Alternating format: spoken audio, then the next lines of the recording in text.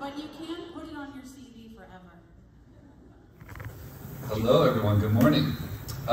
Thanks for sticking around. I'm super excited to talk about this reintroduction project that we did last year in collaboration with our Tidewater Goby kind of working group. We have the Tidewater Goby split up into 6 recovery units throughout the state, and so this is just for the LA Ventura County one, which is the most threatened for the northern Tidewater Goby.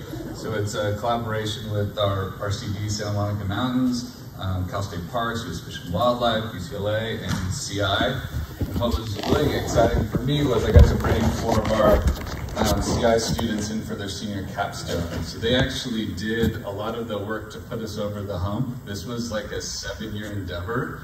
And so there was all these like little projects that Fish and Wildlife wanted us to focus on that we didn't really have the time and resources to do. And so they kind of did a lot of this work last year, and it was super successful. So if you don't know much about the Tidewater Goby, it's a super small annual species. They're endemic to California, found all the way from San Diego to the Oregon border.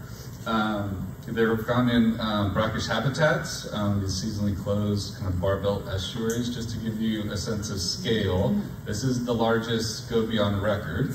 I collected this back in like 2014 in a site not too far from here near San Simeon. So this is a beautiful gravid female. She probably has like 1,000 plus eggs in her belly, but that's as big as they get.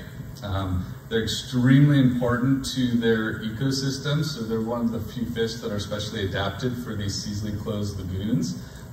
So this is Malibu Lagoon.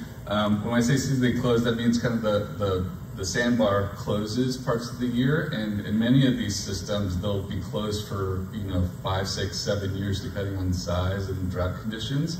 And so this fish is a super extremophile fish. It's really fascinating. I've collected them in freshwater habitats. I've collected them in hypersaline 70 parts per thousand in agricultural ponds. They don't need any dissolved oxygen in the water. They can suck air from the surface, which is amazing. So we find them in Malibu, at least we used to. Just to give you kind of a glimpse of how this fish is managed, these are the 6 recovery units. When it was listed as endangered in '94, it was recognized as 1 species. We now recognize a 2nd species that we described back in 2016, which is the south coast, the southern Tidewater Goby. It's got a super unique metapopulation dynamic. So most metapopulations, they're kind of like patches, right? So you have like vernal pools, or you have like frog ponds, or like vegetation patches for like butterflies. This is one of the few that's very linear, so it really does depend on the site that's like closest to the north or south of it for it to disperse. The south coast one is split at Palos Verdes. So this fish disperses as an adult.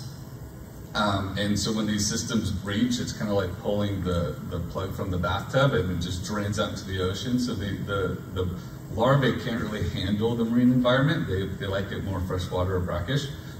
So the adults get pushed out, and they can cruise around these sandy bottom substrates upwards of 15 kilometers. So they can move a lot, but they don't work well with rocky headlands, right? That's where there's a lot more predators, and they don't camouflage as well. So that break at Palos Verdes is what split the northern and the southern goby for probably about over 100,000 years, is what our estimates are.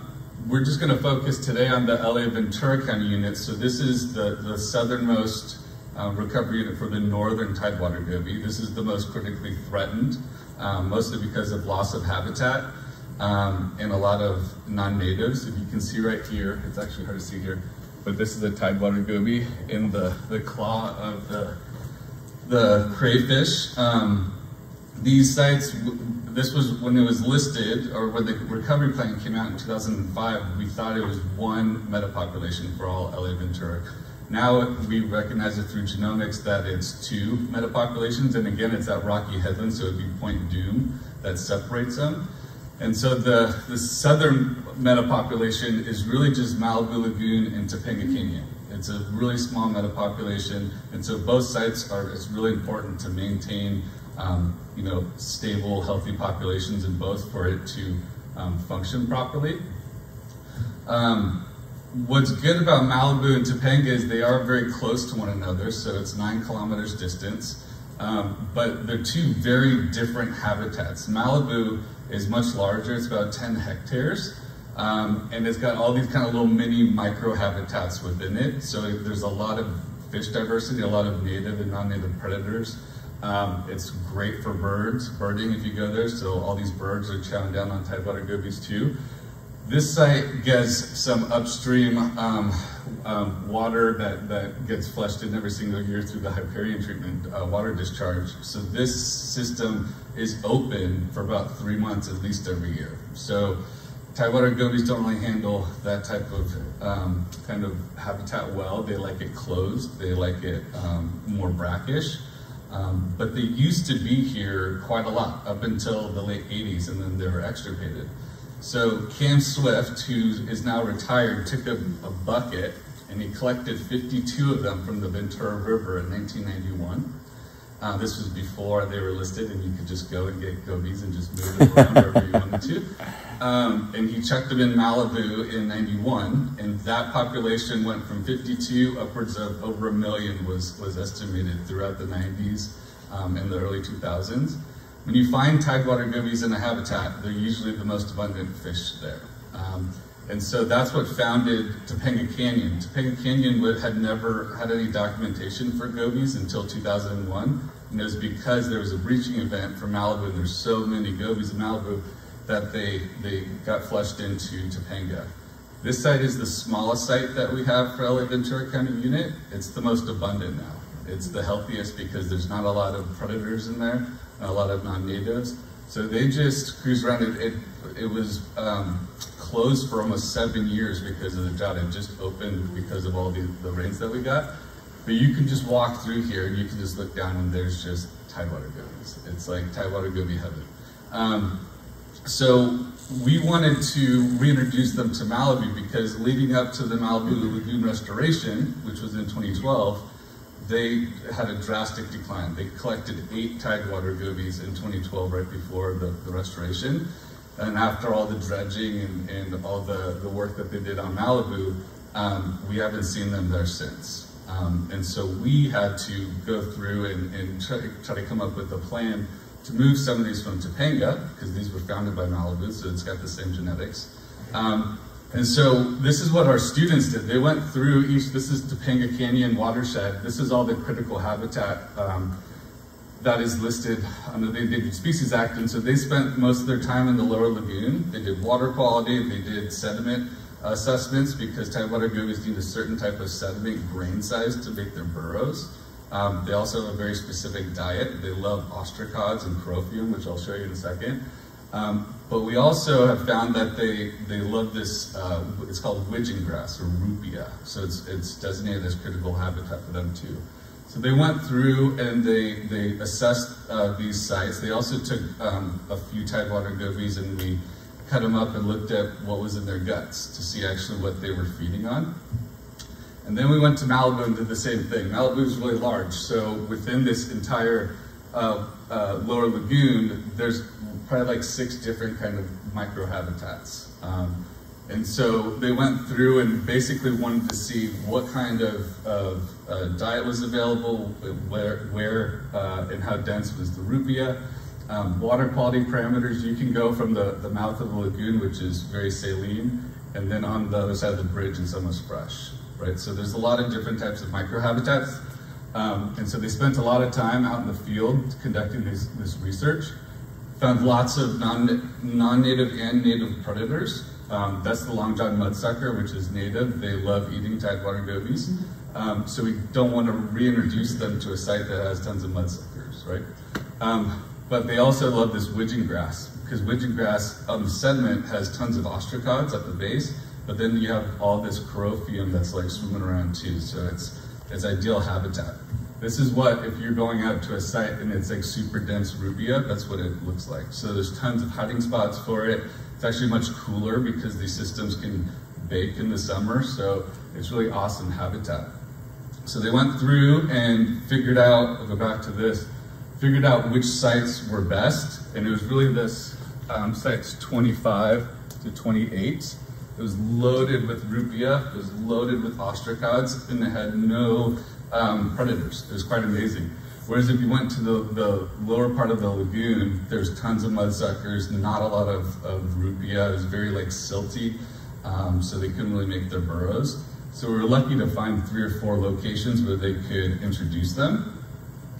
And we went and planned, this is kind of, it's funny because it's such an easy process once you can like get the clearance. The biggest part is the paperwork and the permitting.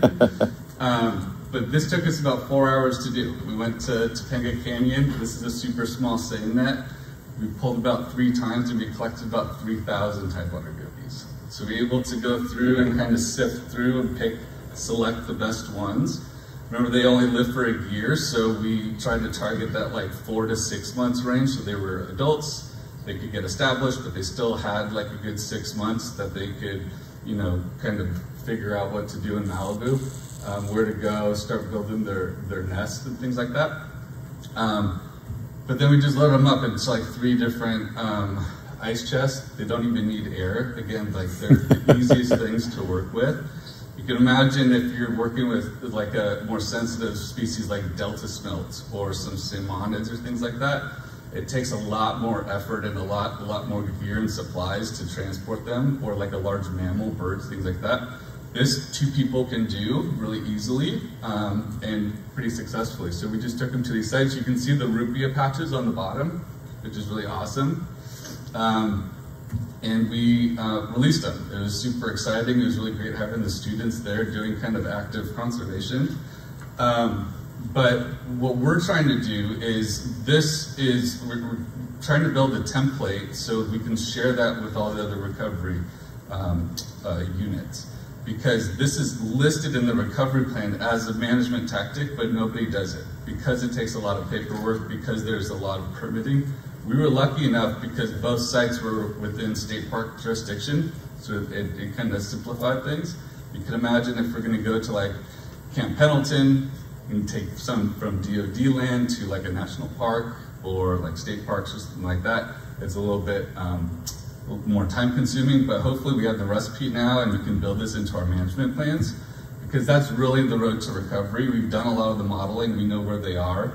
A lot of this, it has to do with restoration efforts, which can be time consuming as well. So the best thing for us that we've been building into our models is actually doing this dispersal mechanisms for them, right? Going and collecting gobies, putting them in sites, and being part of that kind of active conservation work. So with that, we can close the time. Let's see if this plays. There's a bunch of little gobies going to their new home. Yay! Yay! Any questions?